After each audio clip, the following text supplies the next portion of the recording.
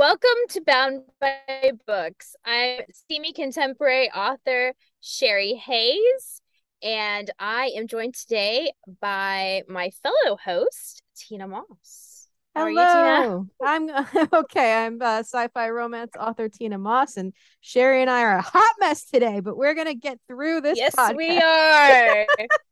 It has been an interesting day. I am trying to finish a manuscript. It is Yeah. due to my editor today. Which one is it? Luckily I am on the very this is Claiming His Kiss. Claiming His So Kiss. it's Okay. the fourth novel in my Serpent's Kiss series. Awesome. So it's BDSM.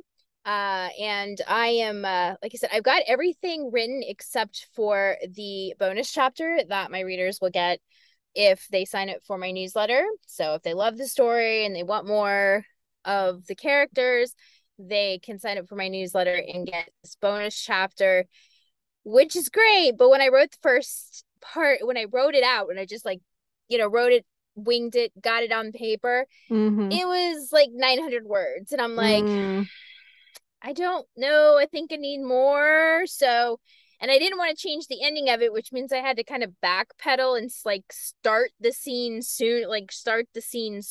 right. Because I love how it ends. It ends perfect. I got all my, things wrapped up, and Mm-hmm. I'm like, this is crazy. So it's been an interesting day, Madness. and I hate deadlines. I, Yep. I hate I know you thrive off of them, I don't know but if I I hate thrive them. off I of them. hate being you do them enough, I don't you know should if thrive off thriving of is them. the word. Thriving is not the word I would use. I need them. They're a part of my existence, but I don't know if I'm Mm. thriving. Oh, But I I I hear was just you. I this last couple of weeks I knew this deadline was coming, and it was just like I was trying to basically pump out a chapter a day and get Mm-hmm. it done. And I that's just not how I normally write. I'm usually about about 1,500 words a day is Kind of like your my norm. Yeah. comfort zone, Yeah. because yeah, well, I'm a pantser, so everything I write is, I'm making up in my head as I go. It's a lot of brain power Yeah. to be creating something from scratch as I go. And so 1,500 words is usually my sweet spot, where I like to just, that it's not too much. My brain doesn't feel fried. And my creativity's flowing. I'm good. But man, over 1,500 words, I have to really push myself to do it. Mm-hmm. And I've had to this last 2 weeks in order Mm. to make this deadline. Yeah. That makes a lot of sense though, from like a pantser perspective of like you using up so much energy on 1,500 words where like I'm an outliner, so I'm a plotter and I don't need as much brain power because I've like used all the brain power before to kind of create the outline. Because you So when already the know what's going to happen. right, so when writing time comes, that's why I'm kind of like, a maniac at the keyboard just typing away on these crazy tight deadlines. But I do also take like time like I've started outlining it, but I haven't started writing the next book because I'm like in the process of brainstorming and thinking so that by the time I do go Mm-hmm. to write, it is like all the words are there already. It's hard to explain, but they Right. are. Yeah. Yeah. I think I've told this story before. When I was at a book signing conference, whatever you want to call it, it was kind of, it was for all different genres. So it wasn't like, when you think of a book conference, you think of, usually it's genre specific, like it's all, Right. mostly romance writers or mostly fantasy or whatever. But this had everything from nonfiction to children's to Mm, romance. It had kind of a little bit of everything, and it's local here in Ohio. nice. So anyway, so I was sitting beside this woman. She wrote more women's fiction with romantic elements to it versus like straight genre romance. Mm-hmm. But her outlines were so detailed. Like, we were talking through the and she was telling me, when she got ready to write this book, she had her entire office floor was covered in notes, and then Oh she'd wow. actually written out full sentences, like full Mm-hmm. sentences she wanted to be in these, in these scenes. And it was just a matter of all of the content that she'd already outlined together. I was like, that just seems so overwhelming and confusing to me as a pantser. That's just, but I always find it interesting that people like, I think outlining is overwhelming, but I Mm-hmm. think it's funny because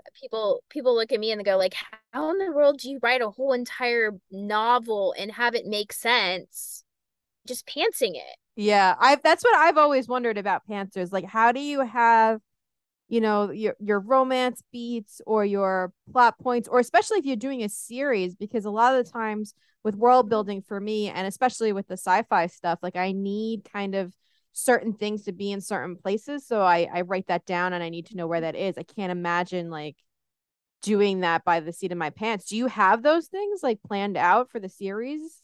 Or is it just all pants? Oh, it's all pants. See, It's that's all that's pants. that's the wildest thing to me. I genuinely have It's anxiety just thinking about right. that. I I know just that's it the thing totally is works for it's you, just and I right. get it, and I appreciate Yeah. it, and I just cannot. It's so funny because in like the writerly world, this is such a thing with writers always talk about the pantser versus the plotter, and I Yeah. want to just get inside the pantser's brain and be like, but how? But how do you do this? And I'm sure you feel the exact same way. So it's wild. So So yeah, it's an unlearning of the traditional way. But yeah, we're actually gonna dive down a different path today, not plant plotting and pantsing. Um, we're gonna talk a little bit about something I actually am really interested to hear Tina's perspective about because uh I'm gonna be quite upfront. I do not know a lot about the subject matter that we're talking about. I know a little bit about it, but not a ton. So I'm interested in learning right along with you. We're going to be talking about the different types of rights, book rights. this is the wide branch of what's known as sub rights or subsidiary rights, Mhm. right? So they're all different types. Audio, I think, is the most common and probably the one that authors are most familiar with Yes. and going to dive in most likely after their ebook and print rights. It's kind of like the pipeline is ebook, print, audio next for authors. And audio is interesting because you now have a couple of different ways to go. So let's just talk about legal rights to begin with. Mm-hmm. Anytime you license your book, right, you still own the copyright, but you are giving a license to somebody else to either distribute it directly yourself through Amazon or aggregators like Draft2Digital or direct through Kobo, Apple, Google Play, etc. You are still giving the rights to somebody, in this case, the retailers, to be able to distribute your book. So you own your copyright, but you're giving certain rights to certain people.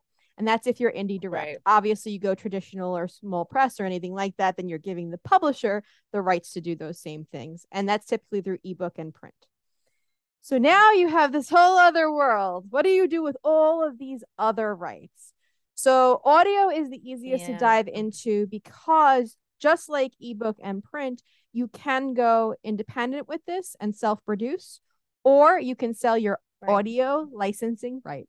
Say that 5 times fast. Right. Now let's dive into a little bit into this because this is actually one of the few things I do know a little bit about. Mm-hmm. Um, your audio, most people go one, well, there's two main ways to go. You can either go exclusive with Audible, Mm-hmm. which is a subsidiary of Amazon, and you will make more royalties on percentage wise if you do that. But then there are places like Findaway Books, which is now owned by Spotify, Mm-hmm. and a few others, but Findaway is probably the biggest And this is for competitor to Audible. distribution. This is audio Right, distribution, which you can right. also through production. So you're talking about, just to be clear, you're Mhm. talking about Yeah, distributing and also producing the book with these companies. However, you right. can produce outside of these companies and then only Mm-hmm. distribute with these companies. And to make it further complicated, you can also sell your rights directly and have them produce it. But we'll get into all that. We'll break it down a little bit more. But go ahead, keep Yeah, going. Sorry. there's a reason why this is complicated. I mean, It's a that's the big thing. I topic. think this is one of the reasons why authors are sometimes independent authors are sometimes hesitant to dip their toes into these various options because it's not as straightforward as producing an ebook or a print book. With an Yep. ebook or a print book, You kind of know you're editing, well, you're writing it, you're and all editing that it. kind of stuff, Yep. And then you're formatting it and formatting putting it, it and up. then Mm-hmm. yeah, and then putting it out. Distributing. It's done. You don't really have to worry about it. But um audio and foreign rights and movies and TV stuff, that it's all so much more complicated. Yeah. Audio, yeah, the production part of it, I mean, you can find whatever narrator you want. Mm-hmm. I mean, you can do it yourself So if again, you I'll give you an want. example of, I think the best way to do this is probably to do an example. So I started by finding narrators in my genre that I really enjoyed and who were popular in the Mhm. genre. I reached out Right. directly to that narrator who was an experienced narrator and had his own production and capabilities of doing it himself, to Mhm. produce it, to actually create it. Then my plan was to take that to an audio production company or an audio house, which is separate from audio publishers, to get the editing done and to get the sound quality up to where it should be, because this narrator didn't do that. Then I would decide between, would I go direct, like in an ebook program through KU, in this case through Audible, or would I go wide? And in this case, I was considering Find a Way Voices. Now that's self production, and you could do that with your own voice as well. Like you could be the narrator for your book. It's probably the most, it would get you the most in terms of return on investment, but it is very expensive to put out, and it does take a long time because the standard hours produced when you hire a narrator just on average can be anywhere from the lower end of $100 per hour all the way up to, thousands of dollars per hour for finished product. I believe Mhm. the average is around 150 to 250 if you're looking for a narrator. And that's all on your own. So if you were to go through a program like Audible or Find a Way Voices, you can do what's called royalty shares, where you're not paying the full price per hour and you're splitting either royalties with them, either, 50-50, or a certain percentage, like you're doing, let's say, $50 per hour per finished hour you're paying them, and then giving them a percentage of the sales on top of that. So there's a couple different ways to do that. Sherri, did you have an audio created for your books? Have you gone through the audio process? I have only done it through a publisher. So, Okay.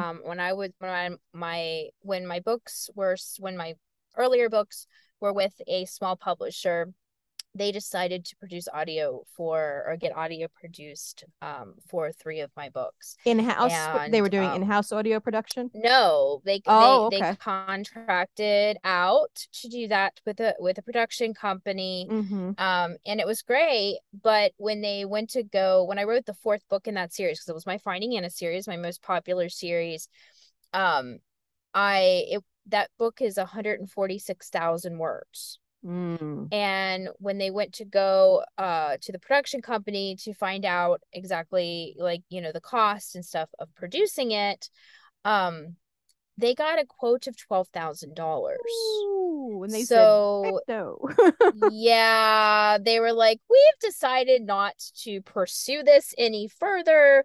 Because keep in mind, this was close to 10 years ago, so Mm-hmm. audiobooks weren't quite as popular then as they were now. So they were afraid that in 5 years, which is what the contract was for the book, um, and for sure they knew they had 5 years to make up, the Right. Then most cost. likely they They couldn't weren't recoup sure they it. were going to make up 12. Yeah, Right, they weren't sure that's they a could lot recoup $12,000 in in that period five of time. years. So Yeah. yeah, so they decided against it, and they said, they gave me the audio rights back and said, you can go and publish it on your, produce it on your own if you want. However, again, that's a Lot. hefty price tag for an indie Yeah. author to try to swallow. So I haven't yet. I would love to do it, but I have not yet. And we'll see how that goes. Yeah, a book that long is going to be upwards of like 40 to 50 hours of finished audio. So you're talking 60 is what 60 they is what they said. estimated. Yeah. Ooh. So 60 Hmm. hours, and you do the math of the average. Even Yeah. if you found it a less expensive narrator, you're still looking at Hmm. 6,000 easy for the very, Oh yeah. lower end of finished product. Yeah. So Oh yeah. yeah, but that's good that they gave you the rights back. So let's quickly just dive into why I didn't go forward in producing it myself. I was very much ready to. I was very much to, invest. My books are shorter. They're under 50,000 words. So it's a, more cost effective production Mm-hmm. process. But as I was doing all this, as many of you know who've been listening to the podcast, I own City Owl Press, and we work with a few different agents, business partners, and companies on different rights. So at the time, our audio agent was pitching a wide catalog of our books, including my own personal ones, and came back with an audio offer for me. And because of Mm. that, I decided to sell the rights to my first 3 books in series. I figured that was a good number to give me an idea of how this particular company, which I can't reveal yet because the contract's not all done, it's not all finished. I can just say that the offer is out there and that I've accepted it. But because of all of this, I'm able to see how production goes and marketing with this company. So essentially, I've sold it like you would sell to a traditional publisher, but I've sold it to a Mm-hmm. traditional audio publisher. So this is the other route that you can Mm. go is kind of through we'll say trade audio publishing. Right. And there's several different companies. The biggest on the market right now are Podium, Tantor, Blackstone. Off the top of my head, I know there's a few others out there. Findaway has its own Mm-hmm. division now, and I'm sure with Spotify buying them that there'll be more opportunity as well. And of course, Audible itself has a buying side of it. So it's kind of has both, similar to how Amazon has its own imprints that buy Montlake, I think is their big one. So Audible and Findaway, although they have production sides, they also have buying sides. The same way that they do in ebook, for example, Amazon has Montlake Publishing. Audible has a division where they will buy the licensing rights as well for audio.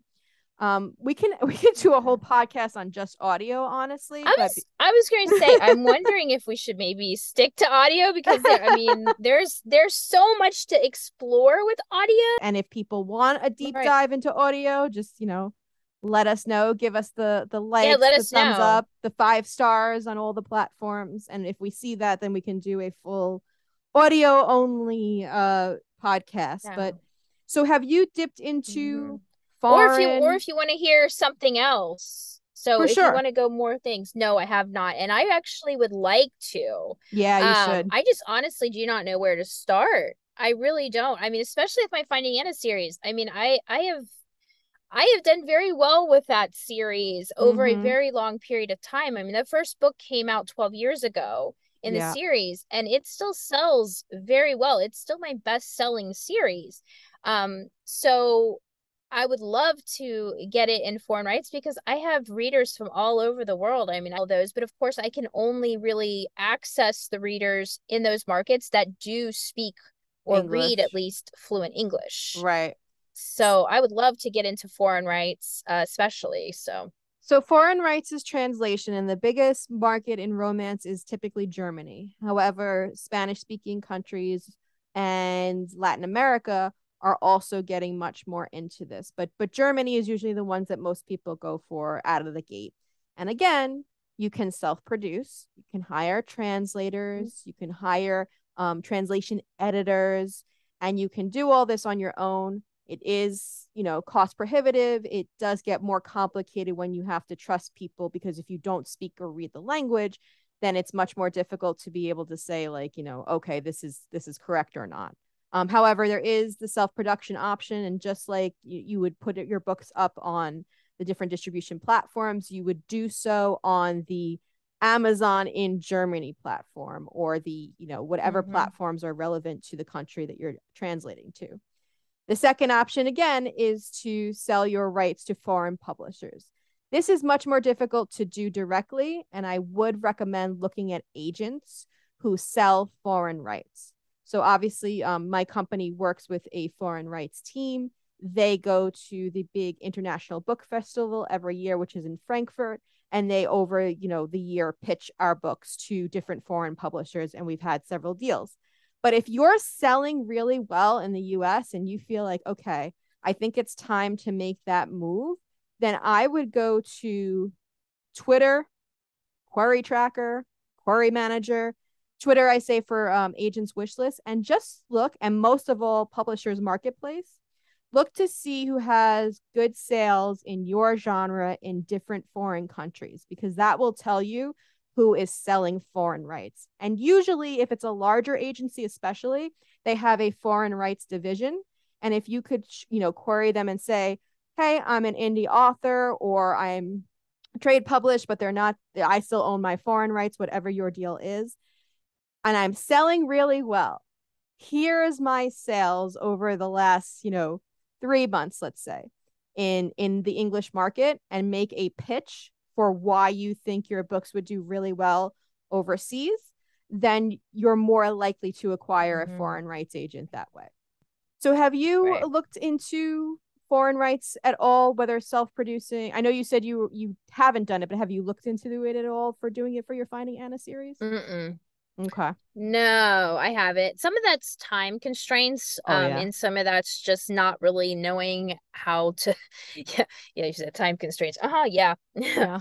But you know, I I would honestly, at this point in my life, I would probably be more inclined to um basically give my rights to a foreign publisher, Mm-hmm. to produce, because I don't have the time to, like you said, try to monitor a translation, Right.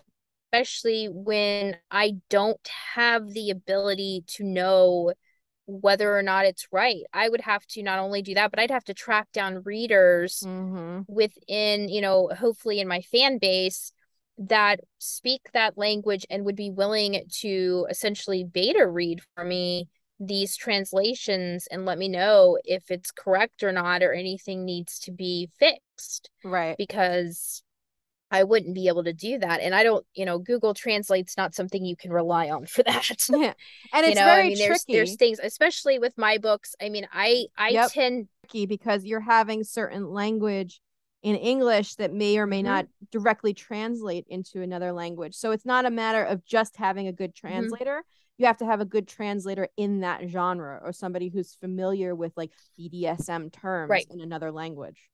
Right. And not just that, but because all my books are set in the Midwest of the United States, I tend to write in that type of language, that Mm-hmm. type of rhythm, use sayings and phrases that are common in this part of the country. And it would be a matter of, does that translate Mm-hmm. into a foreign language? Because some of Sure. them probably will have difficulty doing that. If they're not very comfortable in American English and in whatever language it is, it may be hard for them to pick up, because they may do a literal translation and that may not be the case. Right. Because if I mean, every language has it, it's not just, American English, where Mm-hmm. they have terms and phrases that may sound like one thing but Mm-hmm. are actually mean something completely different. And the person, where you get into foreign translations in different languages and stuff, you've got to know that.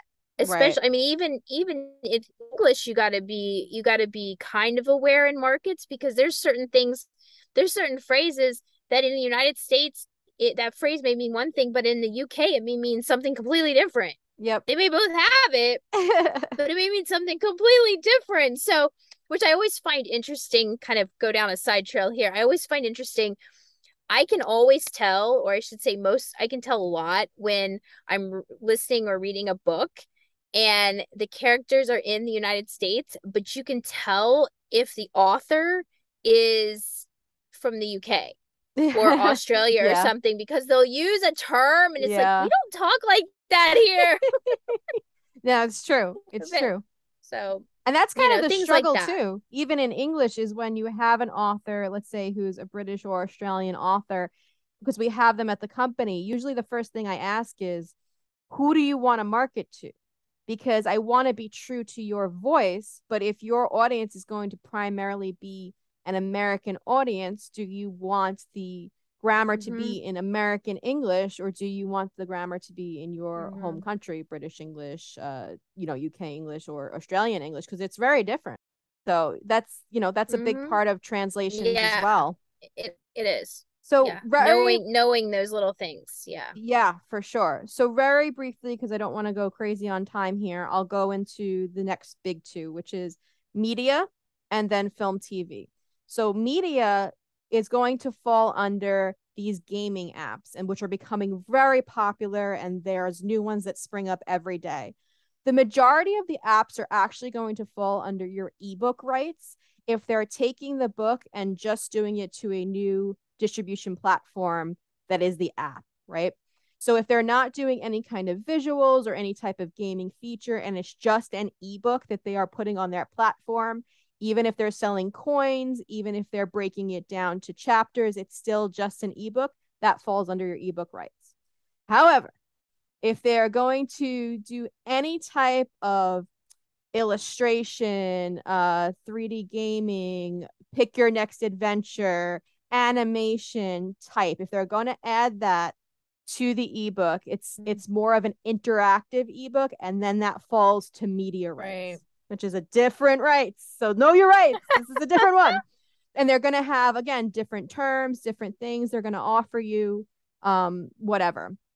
Media rights, you can if it's a gaming app. It does not go against, at the moment, Amazon's terms of service if you're in the KU program with them. If it's an interactive type of media, if it's a straight ebook, you must be wide. Do not mess with the Zon when it comes to that. Please. That's a big thing that I found with authors. They'll go on and get offers from these different apps, and they'll say, "Oh, great, I can go ahead and put my book up there." Then they're in KU and they're in violation of Amazon terms of service, and then you're in a whole mess. So don't do that. So make sure you know if it's an ebook right or a media right. That's the biggest thing I can say about that. You don't need, an outside platform. Most of these apps are going to come to you, especially if you're selling well. I would always recommend that you have a lawyer look over any contract terms. That's really important with these particular contracts because, again, like I said, a lot of these are springing up. Not all of them are good. Not all of them are legitimate. Even the ones that are, they're still newer companies. So be aware of all of those things. And last but not least, we'll dive into film TV rights very, very briefly, because this is by far the hardest thing that you would ever do as an indie author. To develop an independent film requires a money. Just bottom line, it requires money. I don't care if you have the smallest $10,000 budget for a film or $1 million+ film. It's going to require out of pocket funds if you in any way want to create an independent film. So that's 99% of people are not going to do that. You're going to try to sell your film TV rights. And the way you're going to do that is usually through an agent. It's much more difficult to pitch directly to producers or studios or things like that. Again, sometimes they will come to you and they will say that they are interested. And there's two major kinds of agreements. But before we get into this, Sherri, anything about media or gaming or film TV stuff so that I don't monopolize this podcast? Oh, you're fine. I'm just sitting here listening fascinated. My only thing with the media would be I mean, you correct me if I'm wrong, but I would think that most of those most of those are going to kind of fall into more in the realm of like sci-fi fantasy type authors. I mean, am I You'd be wrong in surprised. Actually, a assuming lot of contemporary, a lot of contemporary romance.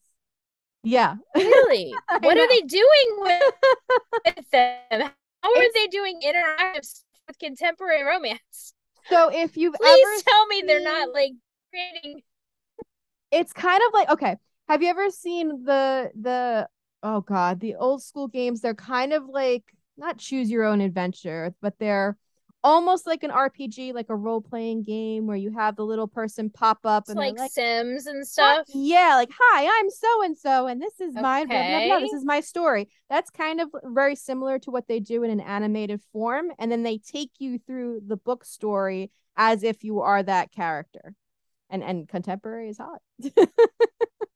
Okay. Yeah. I am definitely out of the loop on that one. I just that boggles my mind. I'm trying to visualize this here, and I'm just going, okay, it's not making sense to me, but I will take your word for it. For our YouTube watchers, I'll put some screenshots of what this might look like up here. So you'll have to come if you're listening on another platform. Again, don't forget to give us a thumbs up, but come over to YouTube so that you can see the screenshots of what this looks like. Okay. So really Yes, quick, back to yes. film TV. Okay. There's two big Yes. types of agreements, and the first one is a shopping agreement, meaning that you are signing your film TV rights for, let's say, 3 months, so that this producer can go and shop your book to the different studios. And a lot of the time that comes with nothing. That comes with $0. You're just saying, hey, you can have my rights for this amount of time to go ahead and try to get this sold. Mm-hmm. And then if you give your rights to an agent, they are going to do that for you. They are going to go directly to all the studio houses, and that's like a normal agent agreement that you would have for any other rights. So that can be for any amount of time that you dictate. Usually it's, the agent has, let's say, 2 years to do this or whatever, but you decide that, and then they get their 15%, which is standard agent commission. Okay. Right. So, but that's if a producer comes direct to you, it's a shopping agreement. The second one is more of a licensing agreement or it's called options sometimes. If you ever heard my book was optioned for TV film, right? You hear that a lot. Mm-hmm. That means that they are giving you X amount of dollars. The production company or the producer directly is saying, Mm-hmm. okay, here's $1,000 for us to option your film, and then we are going to try to raise the capital to get it made into a Mm-hmm. movie or TV series. And a lot of the times that means almost, so all of the things that get optioned, you are automatically getting some money for, depending upon the agreement, but it does not mean your book is going to get made Mm-hmm. into a movie or TV program. No, and a perfect example of that is Outlander, Yep. because Diana Gabaldon had basically tried to get her books made into either TV or film Mm-hmm. for 20 years. Mm-hmm. And she's on record saying that her book was optioned Multiple times. multiple Yep. times. And it took 20 years for that one of those options to actually result in production of her stories Exactly. onto screen. So yeah, it definitely doesn't, but I mean it does help that, if it's optioned, at least you're getting, some sort of monetary compensation for that. So I mean that does like Exactly. kind of lessen the sting, I guess, of It's having never to a just have to bad wait and thing. wait and wait. Right. I mean, if it's Mm-mm. optioned, multiple No. times and doesn't get made, like you said, you're still getting paid each time it's optioned. The hardest thing I think is the shopping agreement, which is why you want to, if you do agree to a shopping agreement, and there's nothing wrong with it, but make sure it's a limited amount of time, 3 to 6 months, no more than that, because you don't want them holding on to those rights forever, especially if an option can come up outside of the shopping agreement. Because if it does, then you Mm-hmm. are beholden to the person that you've signed the shopping agreement with, and they're going to take, their percentage The or negotiate the royalty, contract for yeah, you, their essentially. royalties, yeah. Yeah. Yeah, that makes sense. And I think this is something that a lot of authors are extremely interested in, because so many are like, I would love to see my book on, television or as a movie or what have you. It's kind of like Sure. that far off, like dream, I guess, for Right. a lot of authors. I always think it's interesting because, I I've, it's one of those things was like, it would be nice, but I kind of wonder how my books would translate That's a into that, really good because point. And that's something we not talk every to book the does authors. that. We talk to the authors a lot about this, right? Because I say all the Hmm. time, I write alien smut. Like I proudly write alien smut and I enjoy it. The chances of that translating to the screen are slim to none. Like maybe, Hmm. Netflix might someday decide, oh, you know what we need on our platform? Some alien smut. But like most likely it's not going to translate well, right? So you have to be very realistic of, Hmm. is your book a big picture type of book that is going to translate to screen? Because a lot of books don't. So if it's Mm. your dream to see your book on the big screen, one, understand it is extremely difficult, especially if your book does not have good sales, because although that's not necessarily something that people are looking for, sometimes they're just looking for the hottest new idea. It does make it easier. So like Mhm. producing, if Outlander that was selling really well took all these options to get produced. Imagine now if the book's not selling, it's not really a big picture Mhm. hot idea. It's not out of the box, thing. It's going to be that much harder to produce. So just be very realistic with, is your story really compatible for screen or not?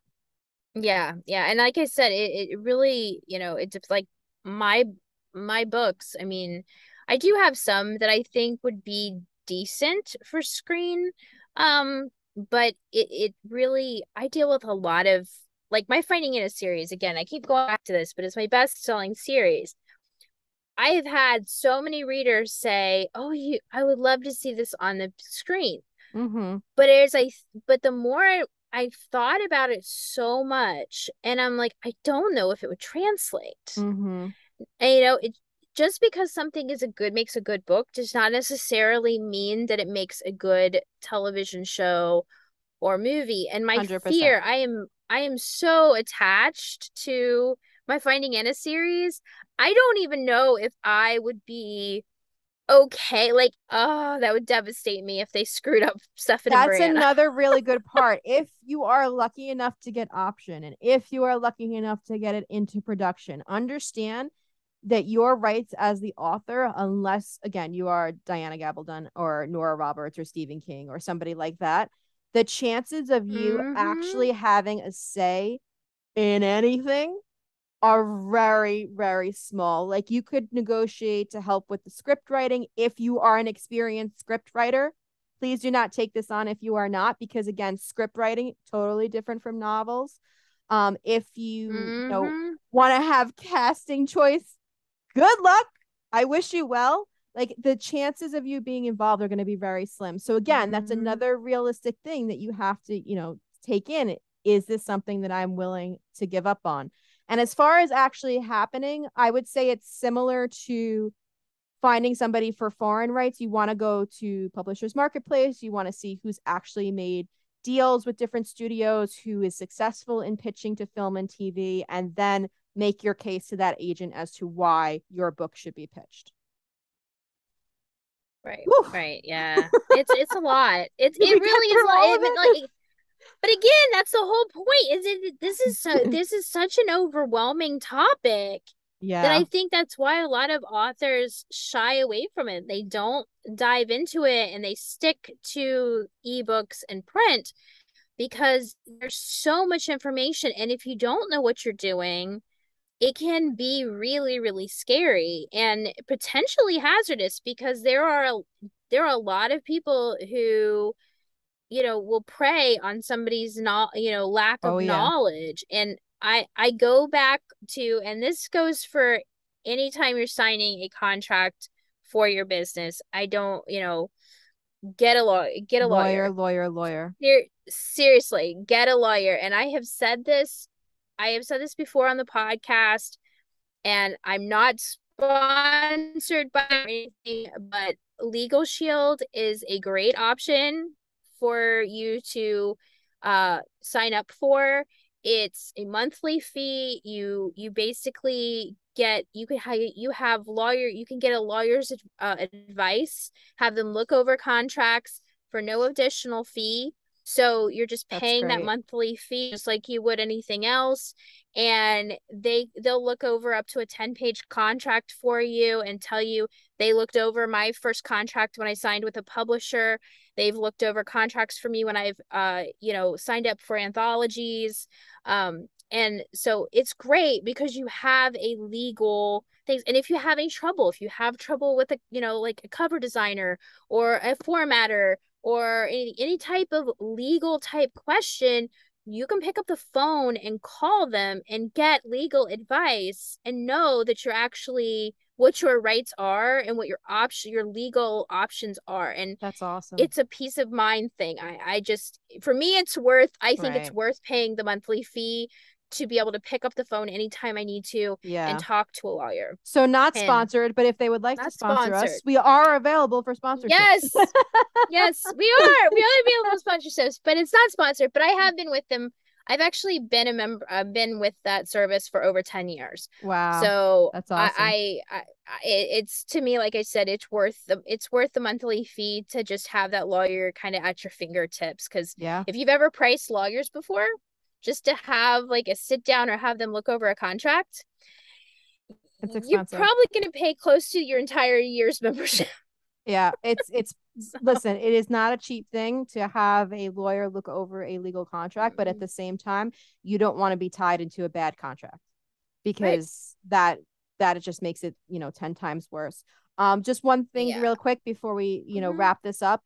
I Yeah. didn't mention with audio rights, the typical range is 7 to 10 years for an audio contract. So keep that in mind. That's not a red flag. That's up to you whether you decide you want to do that or not, but that is the average range of audio contracts. So just something to consider. Yes. And with Audible, I know with Audible, they're kind of a little sneaky Mm. about how they end their 7 years. Like they don't really tell you from what I've heard. Hmm. If you enter into one of those narrator contract like the royalty share Mm-hmm. contracts, I think theirs are 7 years and they don't really tell you when it ends, but if you don't Interesting. like cancel it Yeah. before that set, like you don't say yes I want to cancel it at that 7 years, they'll renew it. That's And that's then also typical with a lot of contracts like this is you have to put in writing that you want to cancel your contract usually mhm, 60 to 90 days before the yes. contract ends. And the contract usually starts not when you sign it, but when the whatever the product is actually goes to market. So let's say you Mhm, sign a contract in January, right, of mhm, whatever year, but then your whatever product it is doesn't go to market until September, your mhm. contract terms actually start in September. So Right, something to but keep in mind. I mhm, would still I but would still yeah. be 60 to 90 days from January, and then when they tell you you're too early, just every month I would be sending if you Mhm, wanted to cancel until they confirm the cancellation. mhm. But again, that's another thing where this lawyer thing is a good idea, understanding your terms of service because they can look at a website like, and tell you, like they can read over the terms of service for you and tell Mm-hmm. you this is what you need to know. Are you allowed to do this or are you not allowed to do this? What do you need to know or be concerned about? And Right. so, like I said, I Ugh. would not ever sign a contract for my business without having it go over, We have it might have being to looked do a over whole other with a podcast on lawyer. contract terms, like not legal advice, but just general contract terms of Yes, because there's things that we've kind of ooh, learned over so the many. years, and oh yes, Yeah. but it's a good topic for a future conversation. Yay. So, anything else you want to cover before we I wrap mean, this up? I've scratched the surface of all this stuff. So if anybody has questions, again, that you want us to do a deep dive on any of these topics or any other rights topics or contract terms, Mm-hmm. just let us know in the comments. Again, give us some feedback. We're happy to podcast about pretty much any topic author related. So all questions are welcome. Yeah. Yes, All right. definitely for sure. And gives us topics to talk about instead of us sitting here brainstorming going, what should we talk about next week? Oh It my always helps. We'd rather talk about stuff that you would like to hear us talk about than yeah. just kind of brainstorming on because what we think is important may not be what you would like to hear. So please give us some feedback. But we will wrap this up here today for this topic and tune in next week, Monday, noon Eastern time for another episode of Bound by Books. Yay. Bye. Bye. Wait! Before you go, don't forget to like, comment, and subscribe, and check us out on our website, boundbybookspodcast.com.